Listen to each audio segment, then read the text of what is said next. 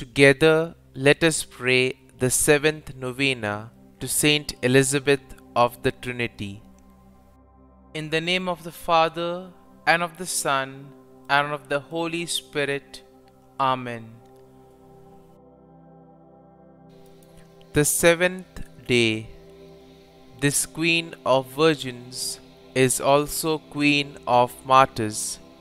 But again, it was in her heart that the sword pierced, for with her everything took place within. Oh, how beautiful she is to contemplate during her long martyrdom, so serene, enveloped in a kind of majesty that radiates both strength and gentleness. She learnt from the Word Himself how those must suffer whom the Father has chosen as victims, those whom He has decided to associate with Himself in the great work of redemption, those whom He has foreknown and predestined to be conformed to His Christ, crucified by love.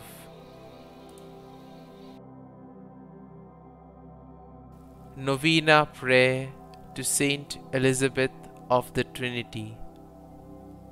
O blessed Elizabeth of the Trinity, in your great love for God, you were always close to your friends in their needs. Now that you are in heaven before the face of the Lord, intercede with Him for the intentions we now commend to you.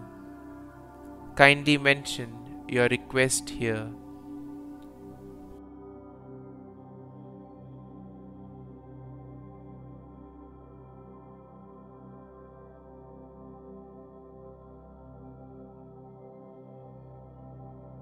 Teach us in faith and love to live with the Holy Trinity in the depths of our heart. Teach us to radiate the love of God to others in our daily lives as you did, in order to be a praise of His glory.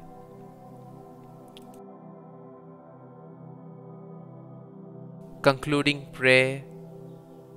O God of bountiful mercy, you revealed to Saint Elizabeth of the Trinity the mystery of your secret presence in the hearts of those who love you, and you chose her to adore you in spirit and in truth. Through her intercession, may we also abide in the love of Christ, that we may merit to be transformed into temples of your life-giving Spirit, to the praise of your glory. We ask this through Christ our Lord. Amen. Our Father, who art in heaven, hallowed be thy name. Thy kingdom come, thy will be done, on earth as it is in heaven. Give us this day our daily bread, and forgive us our trespasses, as we forgive those who trespass against us. And lead us not into temptation, but deliver us from evil. Amen. Hail Mary, full of grace, the Lord is with thee. Blessed art thou among women, and blessed is the fruit of thy womb, Jesus. Holy Mary, Mother of God, pray for us sinners now and at the hour of our death. Amen.